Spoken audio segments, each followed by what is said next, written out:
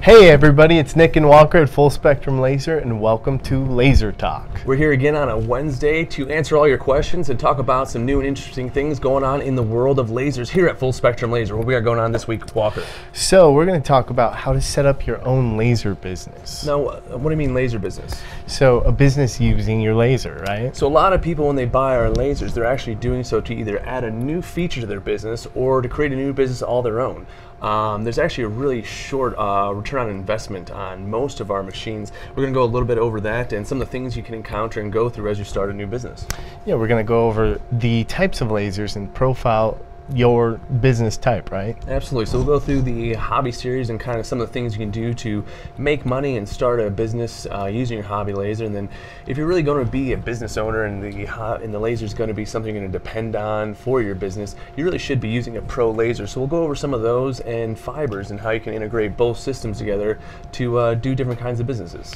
So now, going into hobby lasers, what kind of business would use a hobby laser?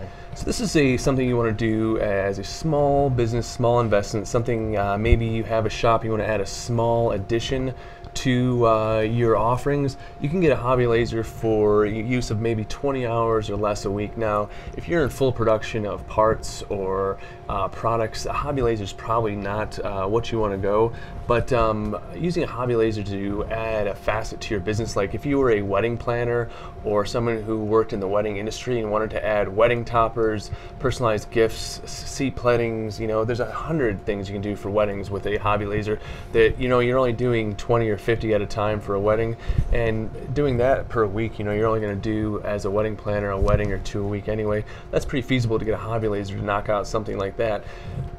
I actually have a friend that makes these like antique teddy bears. Oh, wow. And she actually cuts the patterns for the bears, but she has to hand cut them all the time.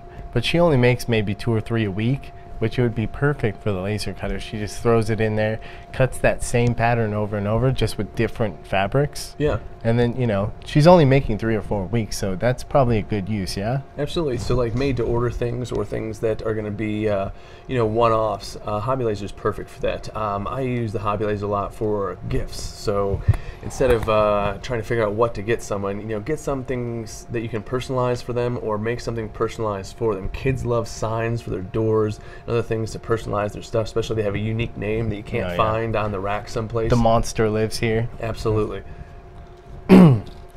So what else? So another thing which is great for the Muse is jewelry. So we went over this last week.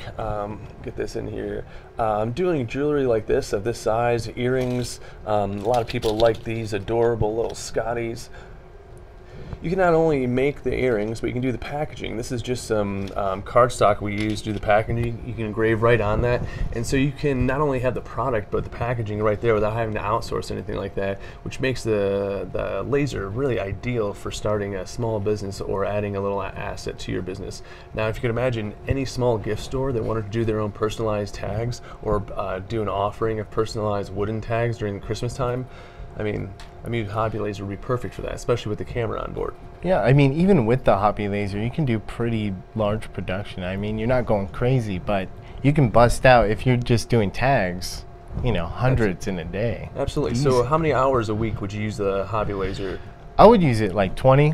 That's what we rate the hobby laser for, is about 20 hours of use or less a week. So just keep that in mind as you're using it for production and considering it for your business.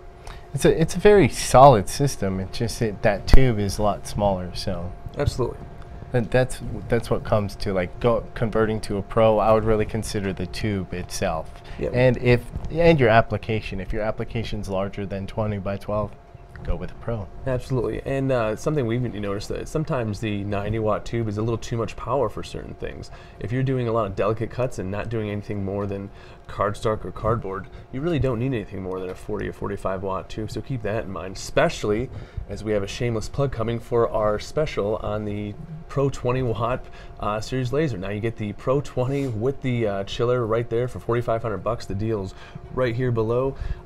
Again, give the sales guys a call if you're looking for that. Now it's the same size as your hobby laser, except you have a Z table, you got the pass-through doors, and you got the Pro, I don't say durability, but it's a workhorse. Ruggedness. It's a lot of ruggedness. And the footprint's not much bigger. Actually, Charles made a great footprint here as we transfer into the Pro series of machines. Here's what the footprint of a Pro 24 looks like in a common office. What's that? Oh, sorry. So we don't have this one right now, but we'll bring that up here in a little bit. Charles will go pull that up for us. But even the Pro 20, Pro 24, very easy to fit into 36-inch doors in your house and put them into any really workspace. Yeah, that's the best thing is you're still getting a Pro with all the benefits. It just fits through a door. So what other kind of businesses would you say you're ready to go and move into a Pro series for? I mean, honestly, I see it going for anything. It's like if you're adding just assets to a business, like you said, cards or something, even business cards, if you want to do mass production, a Pro is where you want to go. Absolutely. Another thing is to consider the size. So if you're doing mass production or larger objects, the Pro Series is something you really want to consider just for the sake. Let's say you were going to do a set of earrings like this on the Muse. You could probably put, what would you say, 30 in there at a time? Yeah. On a Pro, you're running off, maybe 3 months worth of supply in a single sheet. And then another thing is you can start buying material at the sheet size. So by getting a Pro 48, what's the great advantage is you can now really buy bulk material and get 4-foot by 8-foot sheets of material through the pass-through doors of that Pro 48 machine, which is ideal for cutting costs when you're starting a business. Companies like Steamy Tech, we were at their great facility in San Jose. They make those great gear-based and Steam Tech-based, different coasters and gears. If you've ever been to a Maker Faire and you saw the guy with the top hat with the movable gears in it, that's Greg at Steamy Tech. You can't miss them. Greg and Laura. I always forget sweet Laura. Greg and Laura down at Steamy Tech, make sure you check them out. But they buy their sheets in bulk from a distributor, which delivers right to their shop, and they use the big 4-foot by 8-foot sheets right in their dual head laser, which is another laser you can use, which takes the full sheet of material. I also like to say that they sourced really good wood. Absolutely. They didn't just buy like the largest piece they could find. They source locally the best like flat quality wood they could get. Absolutely. And that's another thing to consider when you're using lasers. The quality of your material is essential to the quality of the output. It's like anything. You can't just put you can't just put crap in there and expect gold to come out. You got to put some good material inside. Unfortunately. Yeah. It'd be great if we could just put some lead inside laser and have gold. I think someone made a commercial where you can put a full chicken inside and chicken nuggets come outside.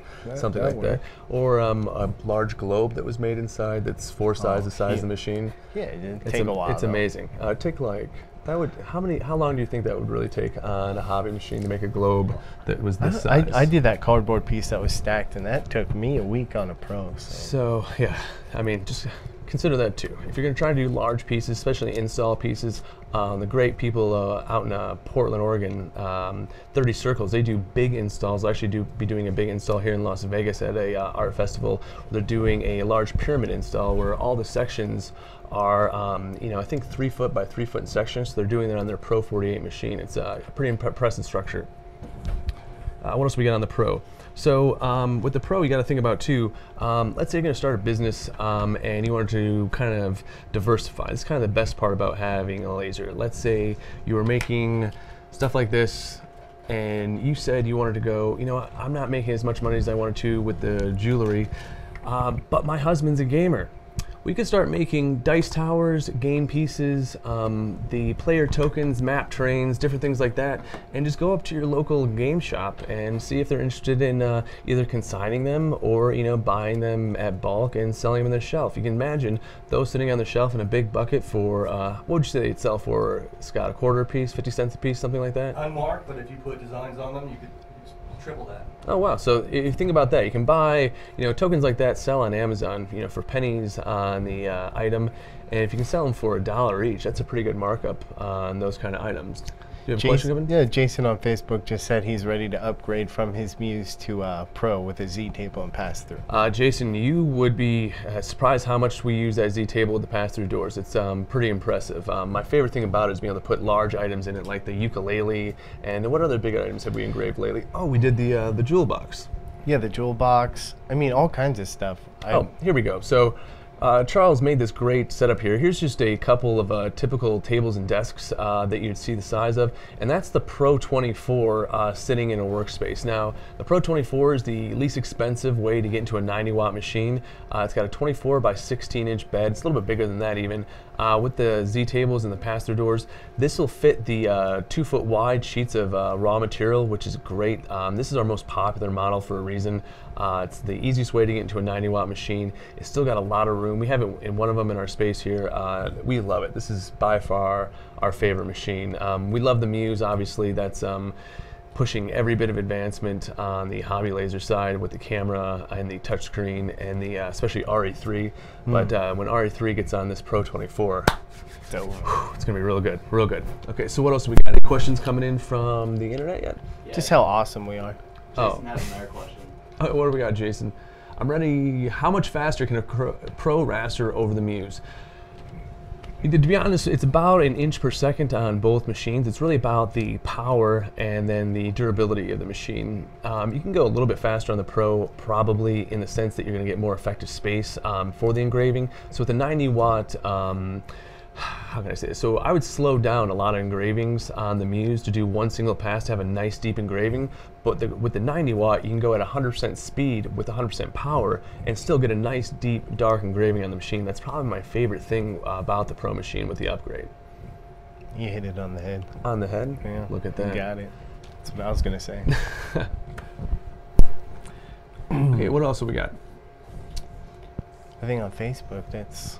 Oh, Ralph Rumery, I'll tell you, it is too bad, but the beautiful thing about our company is we are always research and developing, and our engineers right now are actually putting together a package where in the future there'll be a 3D camera on the Pro along with RE3 and an LCD touchpad. So all those things are coming. Don't worry, we're catching up. So our 2019 models, we'll have that in store. Okay, now another thing we want to kind of move on to is the fiber laser, and maybe this is not the greatest time to have these things come up, but the fiber laser is a great addition if you're going to have a few different types of applications in your business. Now, why is the fiber laser better than the CO2? Well, it's a different type of machine. If you're just doing engravings, especially if you're going to do tumblers, if my core business was going to just be engraving tumblers and I could pick one of our machines, it wouldn't be a Pro CO2. No way, it would be an open FD system. With that open FD system, the speed and accuracy you get doing with the fiber laser and engraving, you're able to do essentially 4 times as much product as you would on the CO2 with nearly 10 times is probably a little bit of an exaggeration, please don't quote me on that, but the accuracy, and we'll get a graphic up from a previous show perhaps if Charles can pull it from the archives. I'm kind of putting him on the spot here. But the accuracy from the Pro CO2 to the fiber is very, very noticeable to the naked eye. Yeah, the detail is just crazy on that. Especially on something anodized, you can remove it with the CO2.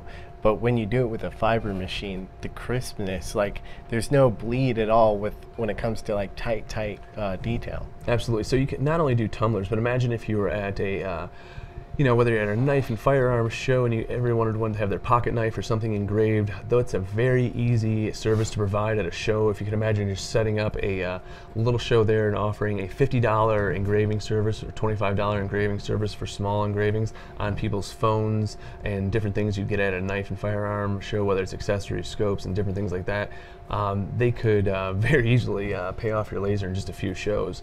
But another great application is different kinds of tags, whether it's dog tags, pet tags, different things like that. The fiber laser is used to not only mark into metal, but it also will engrave into it. So you can not only leave a mark on it, but you can actually go into depth. Yeah.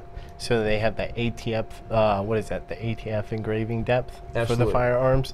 And actually, those dog tags, you mentioned dog tags, the literal dog tags at the pet store, they're made with lasers now. I remember when I was a little kid, they had the CNC machine. Yeah. But now they have just a crazy fiber laser. I think at our fair military establishments, they're still doing dog tags with a stamp. Oh, that's If there's new recruits out there who can tell me differently, please do. But I think they're still doing stamps. Yeah, anybody? It seems like maybe we need to call U.S. Army and get them a fiber laser. yeah. Epilogue: don't steal our idea. Okay, so what else we got? Another question coming over. Jeff Hayes, what's the fiber laser sold in the same size as a glass tube laser?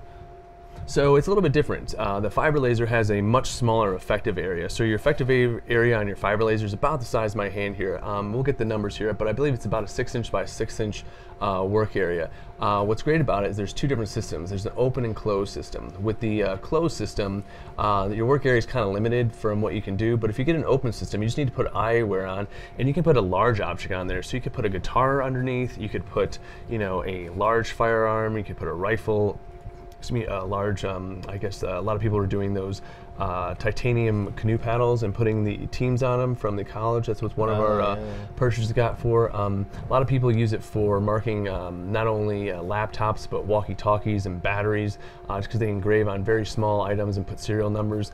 The fiber machines also do auto serialization, so if you just set up how you want the serialization to be entered, you can just put it through, hit next, and it'll automatically do the next serial number for you, which is an easy thing to do, so you can log that afterwards. There's a lot of great features with the fiber laser. There's actually things you can set up for automation, where they have you know, a conveyor belt that goes through the open system and moves your product, marks it, moves it next, marks it, moves it next, marks it. Just throws it in the box. Absolutely. Boxes it up for you. Yeah, so if you can imagine having even a jewelry store and you wanted to put personalization or put people's, you know, the engraving of their initials or a message on their wedding bands, you could easily do that with the rotary chuck. We actually, next week we'll have some video of that, of an engraving of some initials on the inside of a ring from our fiber laser. One of our customers sent it in to us. Excuse me. Looks like John Shaw's asking, Walker, will RE3 for the Pro Series be a software download? So RE3 is going to live on the machine just like it does the Muse. Absolutely. So it's going to live on the machine, throw the IP address, and you just throw that IP address in your browser, whatever it may be. We prefer to use Chrome though, right? Yeah, whether it be on a Mac or Windows or Linux, it's going to work. Absolutely. The beautiful part about that is you don't need to be connected to the internet, just to the same network that your machine is connected to. So you can hardwire your machine into the you know, the router, or you can connect via Wi-Fi. So there's a really easy connection. As long as the machine's on, you can access the software. I think it's confusing for people when we say like open your browser, and they don't get that it's not internet based, it's just browser based. Absolutely. So like a lot of browser based software are actually cloud based software, where you're accessing through the internet on the cloud someone's software base. In this case, you're not accessing it through the cloud, you're just accessing it through the local network, and that actually lives on your machine. So the software is always there on your machine. You never need to be connected to the internet to use it. Yes. One more over there. Jeff Hayes, okay, we'll make sure we reach out to you and give you some information about the Pro Machines. We appreciate you watching. He's going to come here next month. I'm going to be in Las Vegas. Well, give us a call. We'd love to have you in the showroom and do a demo. We just did Yes. a demo today for a prominent guitar company that will probably be using our lasers to do some research and development as they make new guitars, which is pretty interesting. So what else we got going on today on the show, Walker? I think we're bloating about some customers, right? We got some pretty cool customers. We have this. We have some unique uses of the machine that we can talk about. I just saw the graphic come up. Sorry about that, Charles. Some of those unique uses. Actually, where's our Lumbertown little box with the? There we sitting go, over right there. Yeah. Could I have everything with that, the kit and everything? I'll grab it. Tell me about that. So we got Glider Tech. Now, Glider Tech is a company that Merrill Brady started. Here's his information. If you guys want to check it out, give me a focus on their camera. There we go. That's better than a lower third. So Glider Tech makes these great glider kits that you can order and assemble what he laser cuts. So he sent us one of these great little things. Here's an example of one of his little accessories. He sends out a sheet like this. which has the parts that just pop out. And Walker, if you want to start popping a few of those out, when you're done, you assemble it, and it becomes this neat little caddy. Now, in the caddy is a place for your glue, your hardener, I believe, and your X-Acto knife. So those are the tools you need to assemble the gliders. Here's a profile of one of the wing sections that's used to make the glider. As you can see, these sections just pop apart really easily. He's ingeniously made it so that the pieces line up back to back, and then they just notch together, and with just a little touch of glue, you can have this thing set and put together. And what a neat little thing to have on your workstation to go along as you're making your glider. So does this come with his glider? Actually, I think, is this an accessory that you come with, or is this one thing that's just added when you buy a glider? Do you know, Ruben? We'll have to check it out. Either way, check out Merrill and his great company, Glider Tech. The information's right there. That's mmglidertech.com. All laser cut and vacuum formed. So they also do composite fabrication, laser cutting and vacuum forming. So give them a call. There's some few pictures of their gliders. Here's a wing section of one of the gliders. That's all laser cut. What machine does he have? What was that? Actually uses a Pro machine. Okay. Here's another, is that the only one? Okay. Two All each, right. yeah, sorry about that. Next is Cindy. Cindy Garcia actually got one of our Mius through our contest. She submitted such an adorable and interactive video that we just had to reach out and see what she was going to do with it. So she's actually started a business that we're going to document and show everyone how it's done. So this isn't exactly what Cindy's doing, but she's making jewelry a lot like this. And do we have her photo we can throw up? Okay, yeah, I'm so sorry. The video of Cindy. Here's actually something that Cindy made, which isn't jewelry. She went a little outside her Today zone. I'll be showing you how to make a well-mounted bottle opener with your Mius laser cutter. If you check this out as it comes through. Go ahead basically, and download she's the just file made at the link a below. notched box. And make sure that your and Mius is applied properly a set up. catch for it in the bottom. Once you cut out all and your then pieces, some, I used bottle 1/8 opener. inch So maple you see she plywood. engraved We can the begin cheers to there in assemble the the far bottle left opener. panel, which looks Take your great. two largest And then she pieces made this cool little and stop spread a action thin video, layer of wood glue so that on she the could show the ungraved assembling. piece. So she I double layered sandwiched the back this there, so between she two had a layers little of bit wood of girth bound and a place together to to hang create it. an even And bond. then as she brought it in, you can see she clamped Once it your down glue using has wood. completely It dried, allowed at least an hour for that to dry. Now that's just smart and good woodworking. Take the bottom piece so cheers and to glue you, it into Cindy, place, for having good followed by discipline the on side your pieces, application there. and then the front. And as you can see there, you notch those When pieces everything is together dry, and have a little screw catch for on your the metal buttons. bottle You opener, can get one of these at any and you're hardware finished. store, a bottle cap Celebrate opener, by popping and open a there cold you one. go. Cheers. Just like that. And if you're interested in making that, there'll be a link down below on this blog, and you can actually download that file. Cindy's anxious to see if other people want to make it. So you could personalize it, add your own logo on there, put man cave or lady cave, or what do they call it, the she cave, or I'm not sure. I don't know what the people are doing these days. But anything you want to personalize, favorite football team, basketball team, what have you, you could throw that on there and have a personalized bottle opener for your space. So what else we have? So I just have the next one. Okay, so Brett and Kylie Mabry with Mabry Makings and their wood engravings. Now, check these things out. They are just gorgeous. Now, as you can see here, that's just a cutting board, which is an easy thing to do as a gift or just to start a business. You go to Alibaba or another place and buy them in bulk. You can get a bunch of cutting boards and personalize them and then sell them with anything. What else do we have here for them? This is one of my favorites they do. So they've cut out these words here on the welcome sign, then place it on that barnwood, and it's just a gorgeous, gorgeous addition to any home. I love that look. Kind of reminds me of something Joanna Gaines or Chip Gaines would put on Fixer Upper. Yeah, yeah. Oh, what I like about this is it's not super complex. It's very simple, and it's just executed very cleanly. Very well. This is something a laser can do super easy, and it's just like looks amazing. Absolutely.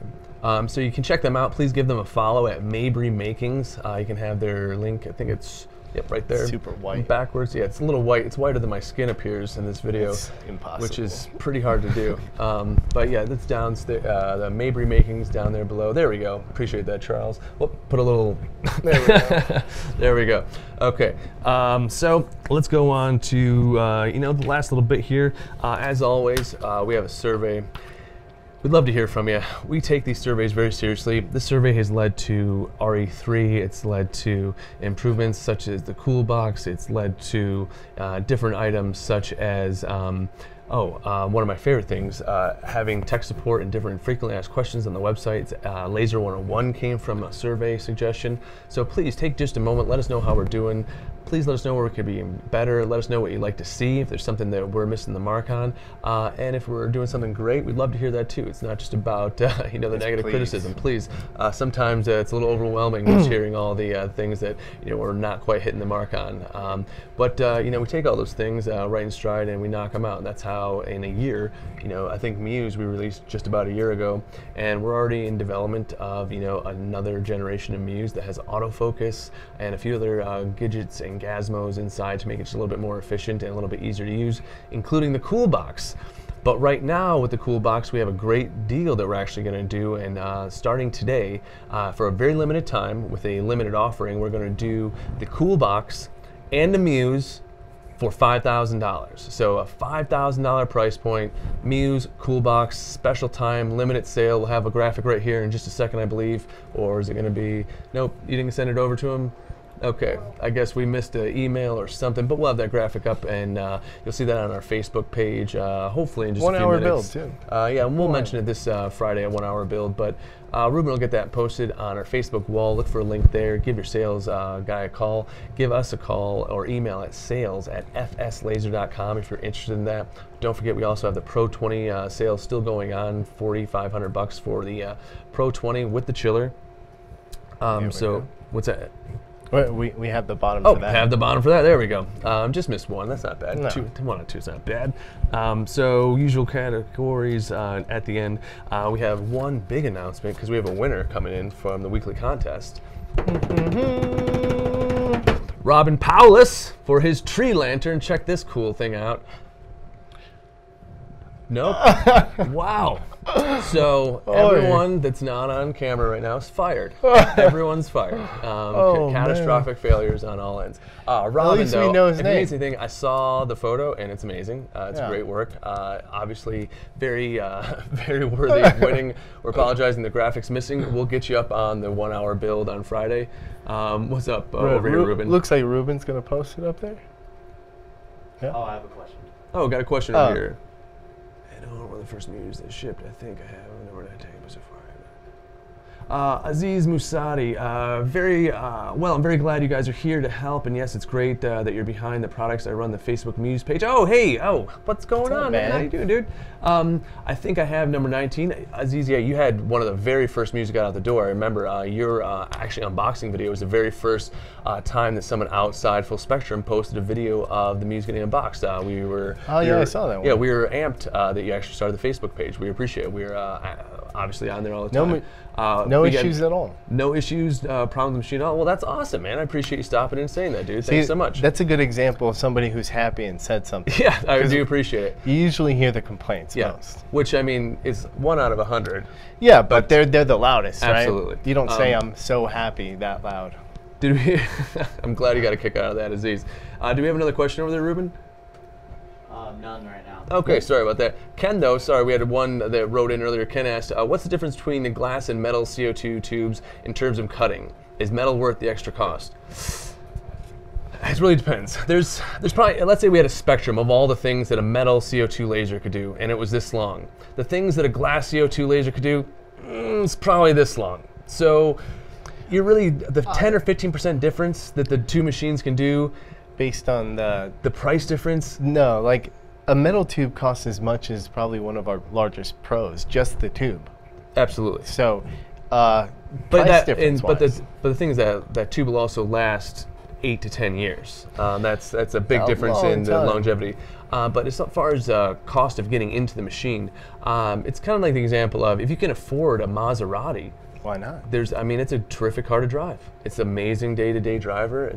They're terrific. The leather seats, they just tickle your back as you sit down. It's a terrific vehicle. But it's most of the time more realistic for most people to buy a Nissan or Ultimo or something Yeah. along those lines. It's more of a realistic price point and very reliable and gets from point A to point B. And I think most of your customers aren't going to be like, wow, this was done with a metal tube instead of a CO2. But here's the bare bones to it. With the metal CO2 tube, you're going to have a much more power, much more consistent power. It's going to run faster. So you're going to have your variable power rate is going to be much shorter. So you're going to be able to do variable power speedings. Like you can see actually the difference on like Kern and Epilog, some of their engravings. The reason they're able to get that variable depth is basically from the metal tube and the precision of the laser head.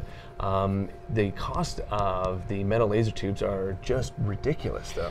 It's high. It's very high. So we'd rather, an Epilog Zing I think cost $8,000. Wouldn't you rather get 2 hobby lasers for that? Like I mean, just consider that. Like I could always do twice as much with one laser than I could with one, no matter how fast the one is. That's all there is to it. Like with engravings, with the dual source, like some of the competitors have, obviously you can make an argument for that. But again, we're talking, you could buy your teenager the most reliable car they'll have for the same price. Yeah. Like maybe a brand new car in some cases. It's just how much do you want to spend? And where we live in the market is for the person who is well beyond a truly beginner unit like a Glowforge or some of the other people that are built based off a crowdsourced thing. But the people who have a serious interest in lasers and are moving forward with their laser, and people who have a want to use their laser as an artisan and as a producer. Micro manufacturing and manufacturing in a small space is possible because of lasers like ours, and at a price point that ranges between, like our Pro 20 at $4,500 with a chiller up to the Pro 20, Pro 48. Those price points you just can't beat with competitors that use metal tubes, and that's really the biggest difference in your approach. Sounds like Aziz said that he got one or looked at one for a while. Yeah, Aziz looks like he had a rep bring one by the house as well. Just again, price was the only thing that was the issue. Looks like Jeff Hayes had a question. I've not tried to cut MDF. Any recommendations? Quality. If you buy low quality MDF, like if you just go to Home Depot and get 1/4 inch MDF, understand that the laser's passing through mostly glue. So yeah, it's difficult. You're gonna a lot of the times you're gonna do 2 passes. So if you think about it and you make a groove that's about halfway through, 3/4 of the way through the MDF, adjust your focus down, 3/4 of the depth so that your focus point is now at the new surface where it's hitting, and then run it at a higher speed. So you don't want to stay in that trough a very long time so your MDF burns up. Once you do your first pass, do your second and third passes if needed at much higher speeds. Adjusting your current too in the 75 to 80 range will help a lot with MDF and other glues, because really it's when you have a lot of power going down to the material, that's heat, and that heat just makes that glue melt and then seep back into the channel you've created. So as that coagulation happens in the channel, the more heat just adds to that mess. So the less heat you can put into that channel as you're cutting, the better off. So remember that current is the amount of power that's getting to the tube, and the power setting is how many times the laser's pulsing as it moves along the line. Yeah, MDF, and definitely watch your machine. Yeah, as you're keep an eye on cutting it. Yeah. It's pressed sawdust, really. Yeah, it's sawdust and glue pressed into boards. It sounds like it's gonna catch fire, so just watch it. Yeah, a house made of MDF would burn down essentially immediately. Yeah. It would have no contest. If you ever want to start a fire, go get some MDF and break it up and throw it on. It'll immediately catch. Good kindling. Yeah, the thing is though, a lot of glue inside, so just keep that in mind. And keep that in mind too when you're buying plywood. Like, actually we got some of Glowforge's, what do they call it, the proof grade? Yeah. Their proof grade material is 2 pieces of veneer with basically MDF in between. We noticed that to me that's a big miss as far as composition and what you use. With like this, we used our Romark material, which as you can see, I don't know if we can get zoomed in on that. That's 3 layers of hardwood in there with a very, very even display of glue. So when you're doing cuts, you're able to get that perfect amber cut on the edge there, where the thickness of the material is very evident. What we always try to do, it's almost like a contest here, is who can get the more perfect amber char around their cut. And when you get that cut where it's just a little bit of brown and you get a cut through on the wood, it's It's Yeah. almost like hitting a home run. I don't know. I haven't hit a home run before, but I'm sure it feels a lot like that. Yeah, I haven't hit a baseball with a bat ever. So. But yeah, the key is if you wipe it and it doesn't come off on your fingers, Yeah, that's you did a great the power job. setting. Absolutely. So charring is basically too much heat over staying in the trough too much time. So you want to keep your speed of your laser up, especially when you're using materials that have a lot of glue. All plies have a glue layer in between those sections, so just keep that in mind. If it doesn't go through on your first pass, take a second pass, but just know that you're fighting now through a little bit more glue that has seeped back into that trough. Any more? Michael Spencer on Facebook. Do you folks know of any photo engraving techniques that are more sophisticated than importing a JPEG and dithering it? It seems to be sort of a black art and usually held close to the vest as a trade secret. It is a little bit of a trade secret, but luckily we created an ebook that delicately teaches you how to go through, helps you edit your photo, and really get the best method for it. It's right here. Actually, I believe there's a blog post that just touches on this specifically as well.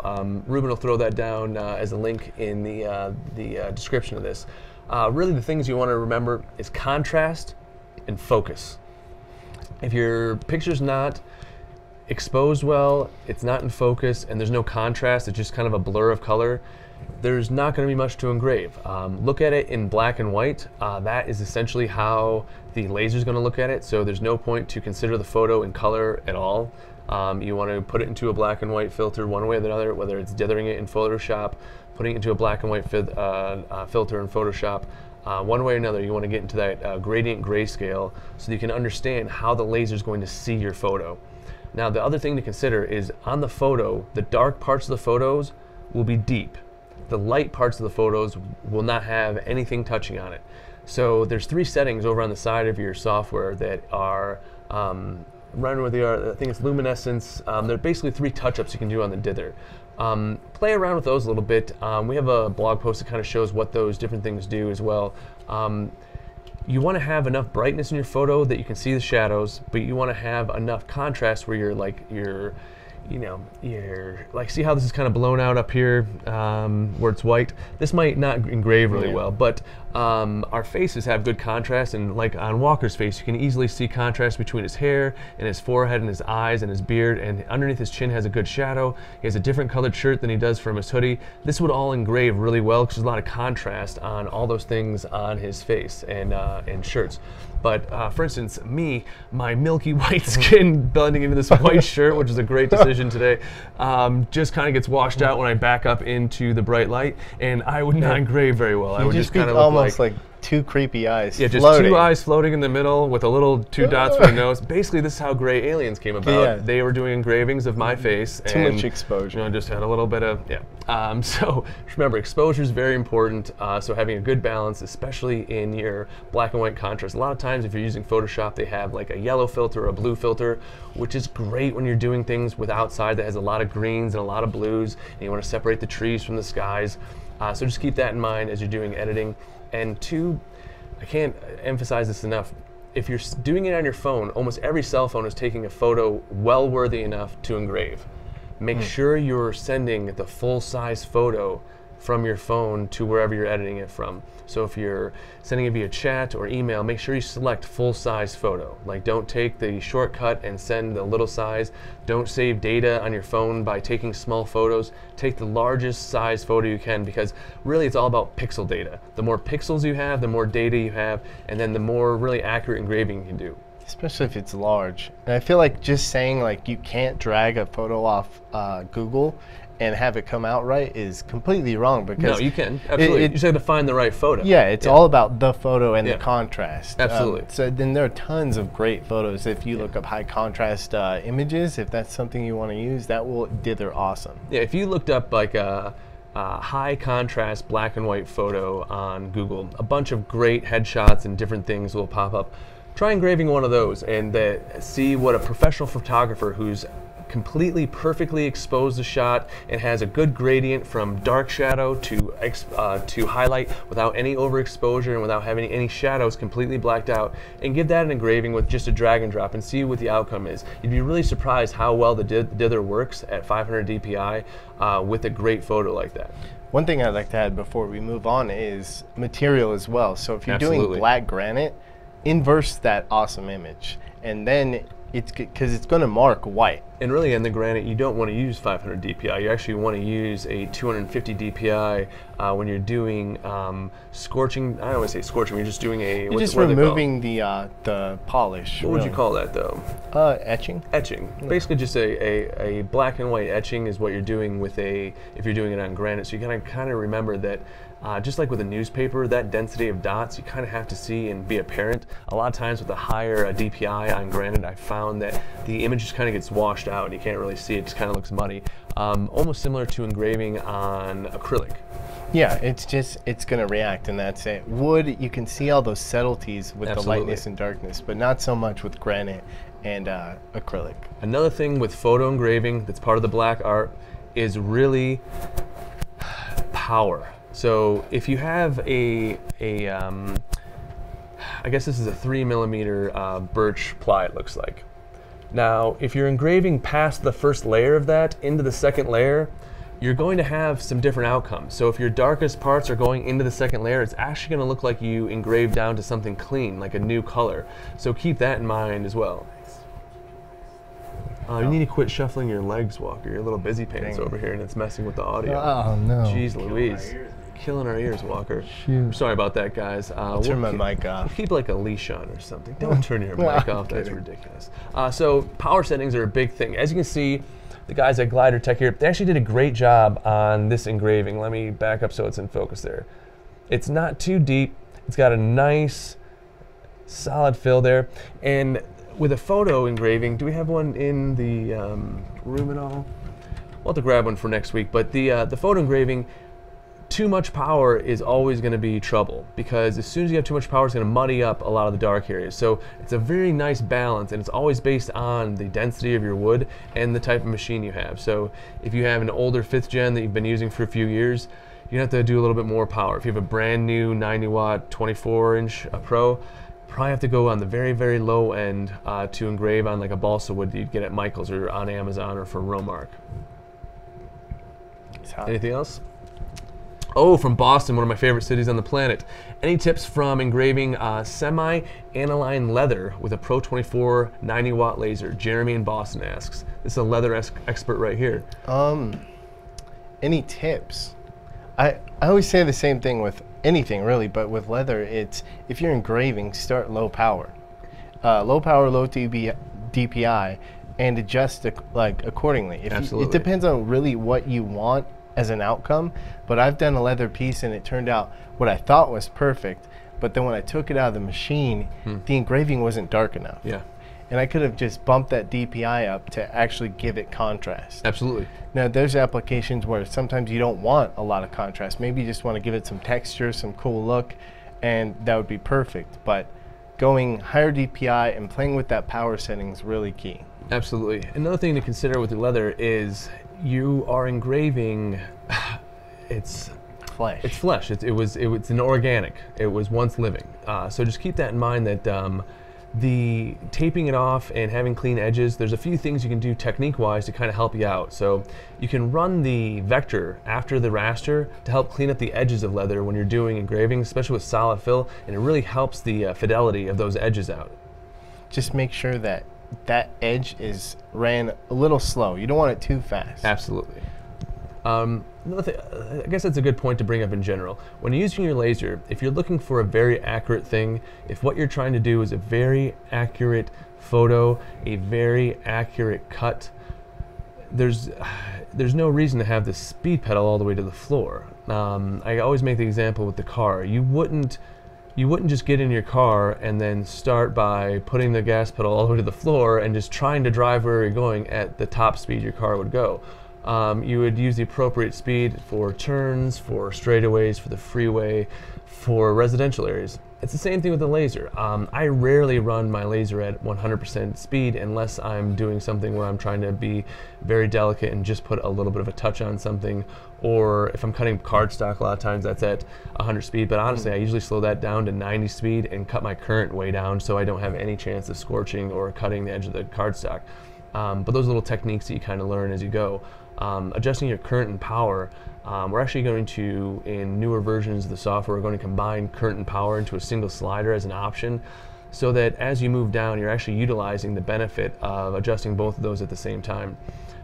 With speed, you can't say enough about how going at, like a lot of things, I'll go at 21% speed with doing it in a detailed engraving, just so that I know that each pass is going to get a good laying of that power. It's going to have a very accurate display of each one of the, essentially the laser beams going down, the jackhammer of light power that's touching my material. I'm making sure that each one of those are precisely laid. If you look in your Muse, there's actually two settings. There's fast and precise mode, and one mode that combines both. I keep mine in precise, mostly because the 15 or 20% speed faster doesn't really. I mean, I'm in no hurry to go anywhere. Like I can see the Curse of Oak Island from where my Muse is at home. If you haven't seen the show, check it out. It's really great. The Lagina brothers are from Michigan. What's up, guys? The laser, though, as it goes slower, is just inherently more accurate, like anything. So keep that in mind as you're doing anything from delicate cuts, whether it's something like this. I'd much rather go through and do this cut at a little bit slower speed, just so I have a little bit more accuracy. But when you're doing that, what do you have to remember on acrylic? So it's going to melt. What it's doing with acrylic is it's cutting through and melting it. And if you have fine details and you have a cut that comes together, it might melt both sides and just take that detail away. So what's something you have to kind of do when you're doing that? What do you have to adjust? You can adjust your power, your speed, your current. Yeah. All the power settings available. Right, so slower speed isn't always the best option, especially with things like acrylic. Sometimes you got to get in there and just get the job done. My philosophy personally is go as fast as you can. I don't think there's any need to go slower than you have to, but No. I always start slower and then work my way up to a speed that's comfortable. I usually start below what I think is needed and then slowly work my way into a speed that's really comfortable. And then, like always, I use the little PDF charts that we have on the material test on Laser 101 and keep track of what each material is. That way, when I get another piece of the same material, I just check my chart and dial in my settings right there. And that's probably my favorite thing about RA3 too, is they remember your settings for like red colored vectors. So I kind of have my own little code when I design now. So if I'm designing something for paper, I just use green and purple lines, and those green and purple lines are settings for paper. If I'm doing wood, I use red and etc. I kind of do the same thing with my RA1, except in my brain. I go, oh, that'll work. Okay. All right, I think that's all we got for this week. We do have the weekly contest. Don't forget to submit to that. Check it out on Facebook. Do we have any changes for that, Ruben, this week? Yeah, this week we're doing it through Laser 101. So any previous project and you're making it your own. Absolutely. So this week for the weekly contest, it's got a little bit of a twist to it. You have to go on to Laser 101, either one of the 9 projects that teach you how to use it, or one of the great projects that Walker has designed, and make it your own. Submit a photo of what you've made. It could be as simple as the business card holder, or what's the most complex thing you think you've done so far? I think the birdhouse was probably like step by step the longest. Yeah, so the birdhouse, that was a great one. Mother's Day is just around the corner. That's a great gift for grandmas and mothers. They love when you make them things and give them to them rather than going and buying a thoughtful gift. They really do. I make Ask stuff around. with the laser cutter for my grandma all the time, and she goes, how can you make this? Put your heart into something. I promise you your mom will get a bigger kick out of it than going to the jewelry store and just getting something off the rack. Put a little love into it. And until next week, send us all your questions. Remember, this guy's looking for a challenge. Send him something that he can make on the 1 hour build that you don't think he can. This actually came from a challenge. Someone said, hey, I'm a maker. I want to do a dice tower. Can you show me how it can be done? And we did a great dice tower like that. There's actually a second rendition of it that's a little bit more simple. You can make this your own. You don't have to have necessarily the old Joker skull face there, but you can have... That's the Skeleton King. The Skeleton King. I was unaware. But we're actually going to, on a 1 hour build coming up, show you how to do your own tokens for gamers. cutters, for those of you that do board gamings, laser cutters are a perfect application for those type of people who have, whether it's, what would you call those, Scott? First player, what type of game? Games. A role-playing game. So like a Dungeons and Tabletop Dragons, games. tabletop role-playing You games. can make your own board game pieces and stuff too. Absolutely. So your own board game pieces, your own players, your own tokens. So those of you out there that are in the D&D realm, which I believe I used that word correctly, you could make your own character and bring it to your next gathering of, what do you call it, Scott? Next gathering of Dungeons and Dragons. Or replace your Monopoly pieces. I thought there was like a thing, a campaign.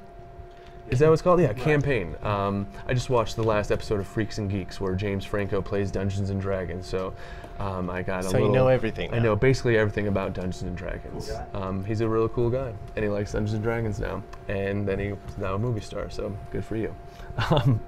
What else do we have? I guess that's it with the Muse Cool Box combo for $5,000. Don't forget about that deal. Give us a call. We got the Pro 4500 with the chiller. Two great deals if you're looking for something. If you're a makerspace or education unit, we actually have a great deal for multiple units. You can get 6 Muse shipped on a pallet for the price of 5. That's a huge saving. That's $5,000 off the Muse. So if you're a makerspace, a school district, an EDU, or if you just have 6 friends that want to save a few bucks, you know, gather up and we can work something out. Oh, yeah. But give us a call. That's a good idea. Yeah, I mean that's what I would do. I'd put up a little, lost cat type thing with a little pull tab in my neighborhood, and hope 6 people pull off a thing where they want to buy a Muse. We all save $1,000. It's a pretty good deal. I guess till next time, make sure you check out that survey, make something for Laser 101 and the weekly contest, and I think keep making. keep making. Yeah, we'll see you next time.